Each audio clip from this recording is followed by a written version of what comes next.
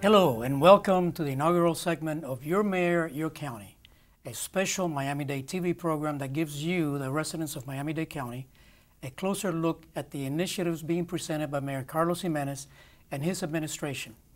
As the mayor has said many times, he and all county employees serve you. This is your county. The program is also designed to provide you an opportunity to give us feedback as well as submit questions by contacting us through the mayor's Facebook page, facebook.com/Mayor Gimenez. You can see that on your screen. Mr. Mayor, welcome, and welcome to this special program of Your Mayor, Your County. Well, thank you. I appreciate it. Glad to be here. Well, good. And I know that this has always been part of your priorities to be able to communicate with the folks in the community.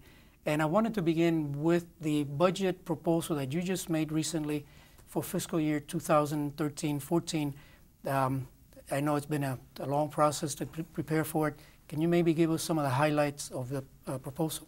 Well, the highlights of the proposal are on the operating millages, and there's 4 operating millages that we have in Miami-Dade County. It's the countywide operating millage. There is the UMSA operating millage, that's the unincorporated area municipal millage. There is a library millage, and then there's the fire millage.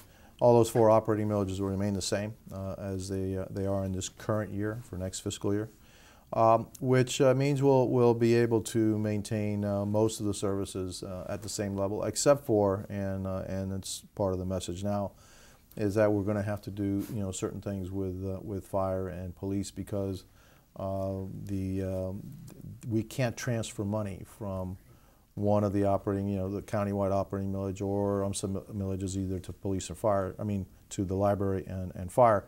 They have to live within their means of that operating millage. And so we're working right now with both the library department and the fire department in order to minimize any of the impacts of that decision. But there will be some impacts, and we're going to keep that as low as possible to the residents of Miami-Dade County. And so why would we do that? Well, we did that, if you ask, well, why would you do that? Well, we did that because we have to now think about the sustainability of the budget of Miami-Dade County.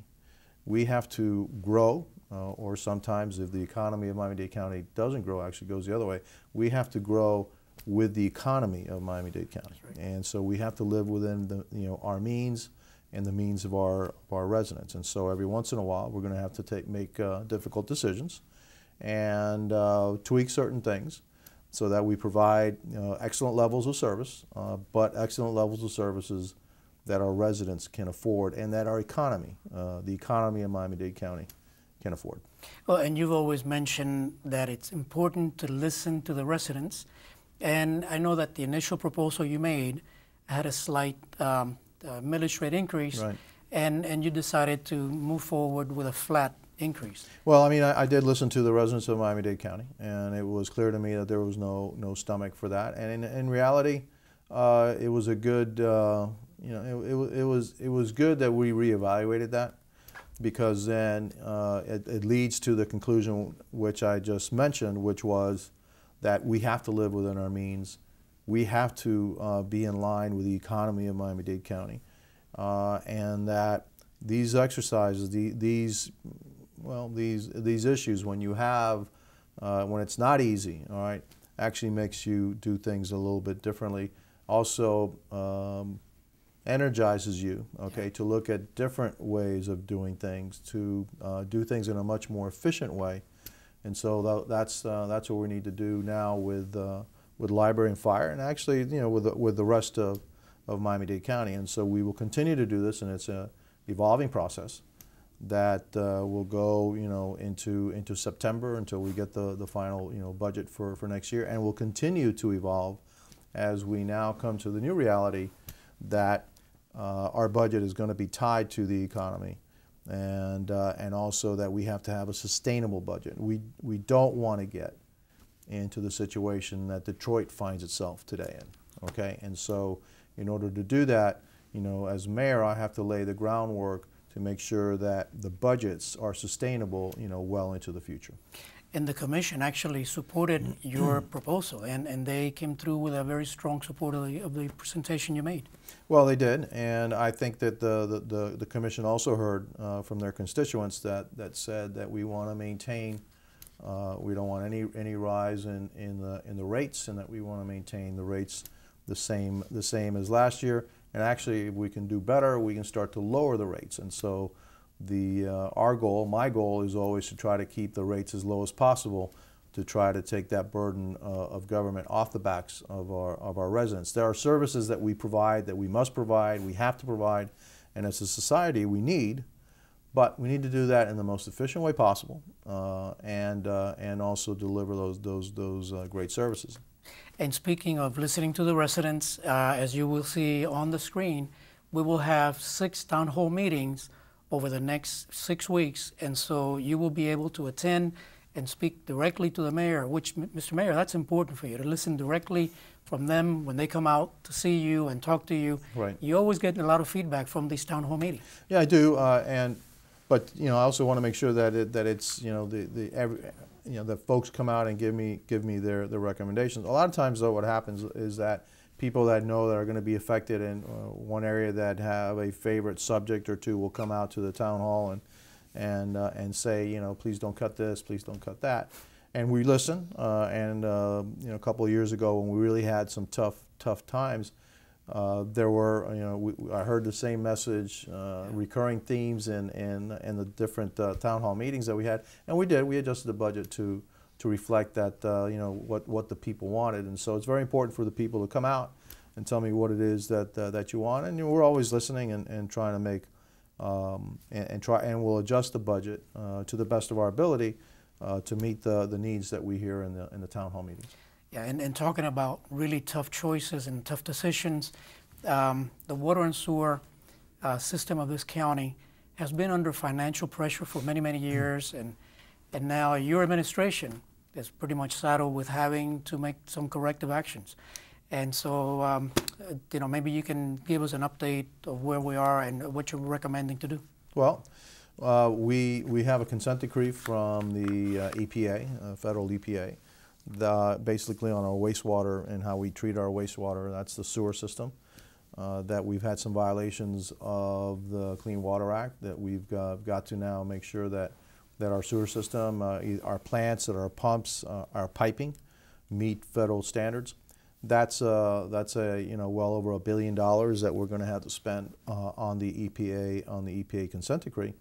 But we also have an aging infrastructure in the entire water and sewer system that will take us probably in order to fix it, more than $10 billion over the next 15 to 20 years.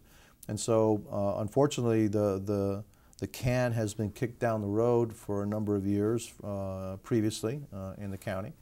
And now we've got to, I won't kick the can down the road. I'm not going to kick the can down to my kids or to my grandchildren. We need the water system. One of the tenets of civilization is actually having, a good water and sewer system for economic development, but for health and well-being of our citizens. We need good, clean water, and then we need to treat it once it's been used in a way that is also safe for the environment. And so those are the things that we have to do. And so we've started out first with, we're going to have around a $500 million bond issue sold sometime later this year to begin the process of starting to modernize, to replace the system that we have, and also enhance the system we have. We've got some projects in certain areas that are stalled because of the of problems that we have with the sewer system and the pumping capacity and all that. So we need to clear those up so that we can get these areas redeveloped and developed, create jobs, and also make sure that we have a good, clean, safe drinking water and a good, clean way of disposing it. And as you mentioned, you won't kick the can down the road. No. There will be an initial increase to water fees of about 8%, right, which is only like $3.40 per average resident. Right, and if you're actually, I guess if you're a Lifeline Right. which you have less than a certain amount of gallons per month, you don't even see a rate increase at all. So that helps to incentivize people to save as much water, as possible. And if you're the more you save, the more you save in water, obviously the less you're going to have to pay. And so, yeah, unfortunately, it's unfortunate, but yes, that's what it's going to take in order to begin the process to restore, maintain, and increase the capacity of our water sewer system. And like you said, it really is needed for economic development to move forward. And we've seen a lot of new development coming up all around town, different buildings. I know you've had a lot to do with pushing forward initiatives to improve the permitting process, but also to bring investors in. Right. All these new developments coming in town. It looks really good news for our residents. Yeah, well, the good news, I was on a trade mission to Spain and France, and I can tell you that Miami is a very hot city. There's a lot of companies from Spain, especially Spain, really want to do business here in Miami. The economy over in Europe is very tough. They have over 20% unemployment, and so they see the logic of actually establishing their base of Latin American operations right here in Miami. Geographically, we're the right place. Demographically, we have a very an educated workforce that speaks the language, and so they're very interested in establishing. As a matter of fact, we already have over 200 Spanish companies have set up shop here in Miami-Dade, and we want to attract more. And the same thing with French companies, and so we had very good trade mission.